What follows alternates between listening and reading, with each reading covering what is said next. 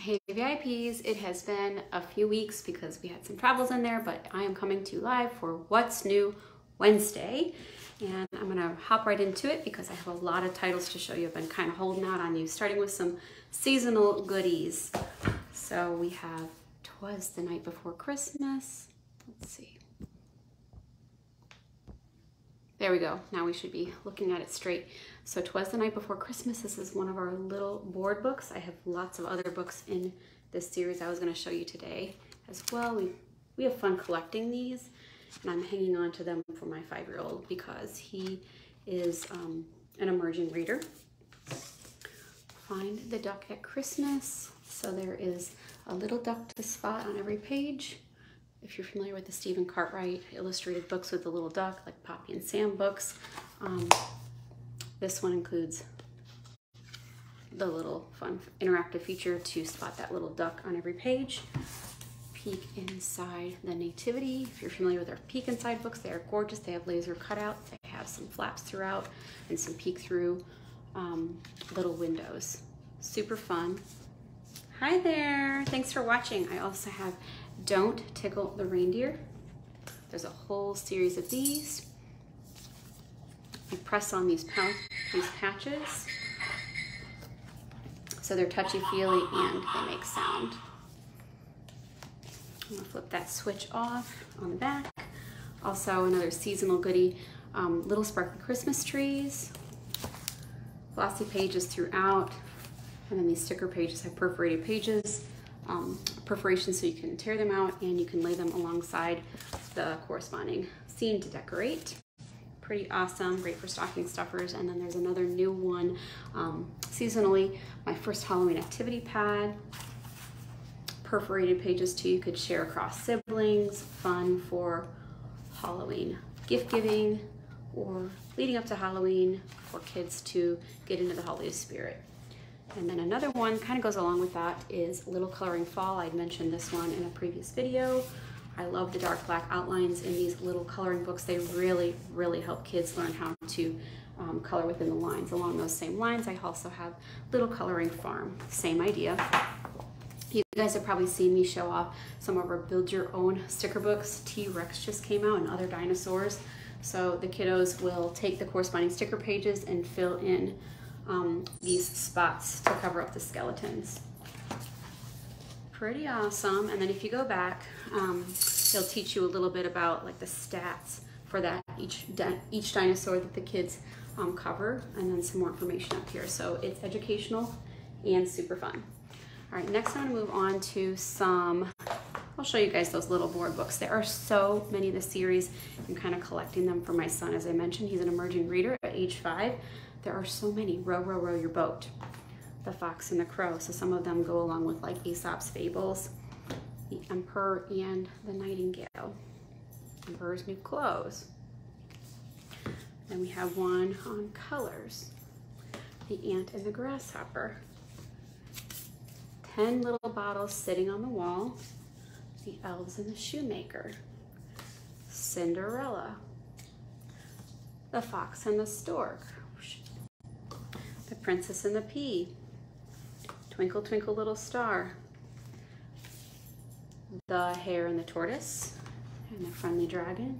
I showed you guys the 'Twas the Night Before Christmas one. I'll show you one more little flip through one of these examples. So it's a little board book with a sweet little story, beautiful illustrations. And even though it's a board book, I mean, there's a lot of information, a lot of text there to go through the story. Great for little hands though. So that's why I was hanging on to these for my son who's an emerging reader. Even though he's kind of like out of board books, these still have great content for stories for emerging readers. All right, next I'm gonna show you guys a brand new series, My Colorful Quiz. So we have 4 in this series so far. My Colorful Quiz Ocean. Here I'll show you an example. There's a lot to discover in the ocean. What do you know? What else can you learn? Who has scales? And so they come over here and they have to use some critical thinking and visual discrimination to find the creature that has scales. So it teaches little guys some really unique facts about creatures in the ocean. In this case, we also have My Colorful Quiz Farm. I'll show you a couple pages in this one. What will the farmer use to plow his field? Who does this bone belong to? The dog. Who likes to wallow in the mud? All right, next up we have my colorful quiz forest. Who hatched from an egg? So lots of great conversation starters here, right? And super simplistic illustrations, but very educational. And then the final one I have to show you guys in this series, my colorful quiz meadow. Who used to be a caterpillar? Who made this hill? Who grew from a tadpole? I could see my 5-year-old even enjoying these little board books, so I might hang on to those for him. My son has grown out of these, but these are super fun and interactive for little guys. Baby's very first slide and see pets. There's a whole series of these. This is just the newest one. There's not going to be a whole storyline, but there's some little words to go over, fun little sounds. There's texture, and then of course the little sliders on every page. So we have kitties, bunnies, they're nibbling. You could talk about all the different things that they see on those pages. There's fish, and then a dog. Super, super cute, fun, and interactive. These are really sturdy too. Some people don't know if their kiddos can handle certain books. These, I can promise you, are really sturdy. Next, I'll show you Lift the Flap, Play Hide and Seek with Bee. There's others in this series. I know we have reindeer. We also have like octopus and several others. So there's flaps to lift, little peek through windows, things to spot. Now it's my turn to search for caterpillar and butterfly and bee. I can't see them here, and so it says, come hide with us. We're over here, spider. So you can talk about all the different things on the page, and your kiddo will have a lot of fun lifting those flaps to spot the animals. This one has 2 flaps. Look at all those colors. So that's the Play Hide and Seek series. The newest one is Bee. All right, we have Twinkly Twinkly Nighttime. So this has little light up features. I switched it on the back. There's a little light here. Sweet little storyline. More lights on this page. So pretty, right? I love the light up feature. I haven't read this one to my kiddos yet. That's the end of it. There's some other Twinkly Twinkly books like Twinkly Twinkly Nativity and Christmas Tree. I think there's a bedtime one too. Check those out.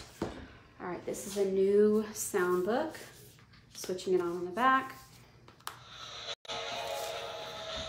So there are sensor pads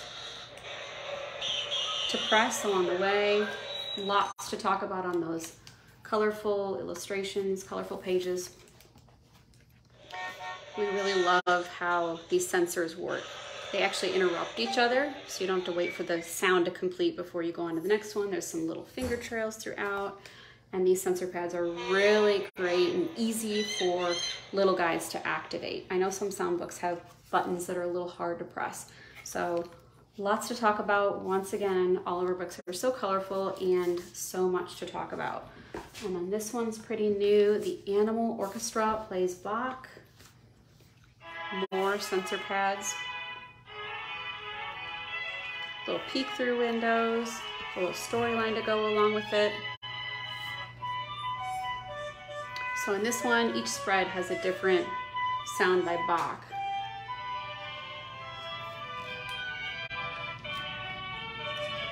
Super beautiful. All right, next I will show off just a couple of nonfiction books that I grabbed that are brand new. This is a pretty new series, Usborne Life Cycles. Hey there, Rachel. So this one has some little peek through windows. And this one's talking about the life cycle of the tree. We also have a frog one. I don't think I've showed you guys the frog one just yet. So very educational and beautifully done, right? So awesome. Then we have pop-up butterflies. This one has QR audio. You can scan that QR code and read the book aloud. We love that feature, and look how beautiful the pop-ups are in this one. So this one's butterflies, talking about the life cycle of butterfly and cocoon. Pretty awesome. I love the QR audio for when I'm pretty busy, but my son wants me to read something to him. Oh, there's that pop-up on that side. There's a pop-up on this side. We love the pop-up books, so gorgeous. All right, we've been clamoring to get our hands on Peek Inside How a Rocket Works. Peek Inside series is kind of like a nice little gateway into Lift the Flap books. They're educational, fun, just a few flaps to lift on every spread. A little gentle intro to nonfiction, really. So fun. Peek inside a rocket ship, or how a rocket works. Cool, cool. And then this one just came out. Where do animals go in winter? It's a first questions and answers book. Lift the Flap, first questions and answers. Where do animals go in winter? So there's an overarching question on the top and then lots of questions to go through in the page. Hi, Nikki. And one tip I have before you give a child a Lift the Flap book like this one, go through and lift all those flaps for them ahead of time. Migration, hibernation, so educational. Great for teachers too. What else helps animals in the wintertime? So talking through other adaptations. Do deer eat grass all year round? No, it's often covered by snow in the winter, but I can eat moss, twigs, bark, and leaves instead. So pretty cool facts. I learn so much when I read these books to my kids too. How can we help? Talking about climate change. Feed the birds and leave out water for us too. If it ices over, please break the ice. Thank you. So that one is where do animals go in winter? All right, Step Inside Science. Looks like a new series is coming out. This one's germs. I haven't actually even looked at this one yet. It just came out of the box. I love the format. So there's just, it looks like a few flaps to lift, some little peek through windows there, and lots of different facts throughout. Lots of germs and poop. So cool. That's a fun peek through. My son's gonna get a kick out of this one for sure. All right, can we really help the trees? There's also a polar bears one. I think there's a bees one.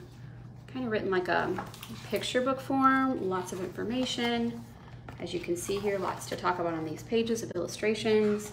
Very educational and gets our kids in action, helping our planet. Gives them lots and lots of ideas. And then finally, I grabbed Strongest, Cleverest, Deadliest, Fiercest, Hottest, Loudest, Smelliest, and Weirdest. This is another Lift the Flap book for a little older kiddos. So talking about the strongest, it says the strongest robot arm in the world belongs to a machine known as the FANUCM 2000 IA 2300. Take a peek under this flap to see who can lift more. Pretty cool. Lots of information. You're going to learn stuff alongside your kiddos. Reading a book like this one. So cleverest, deadliest, fiercest. Orcas or killer whales end 55% of their hunts in a successful kill. Hottest, coldest. If you have kids that love facts, this would be a fantastic one to have on hand. You can learn all that trivia to share with their friends. Smelliest, weirdest. What's the wildest weather you can imagine? Ball lightning really does exist. It's a rare and mysterious type of spherical lightning. Reports of ball lightning date back hundreds of years, but the cause remains unexplained.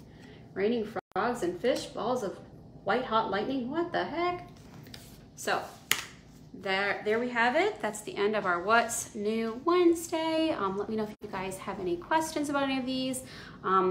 Yeah, so I will post a link where you can see in the description of this video, a link where you can check out all the different books that were featured here, as well as many other books. And if you ever have any requests of new books that you want to see or books that you want featured in a video like this, go ahead and drop those in the comments too. All right, thanks guys for watching. Bye-bye.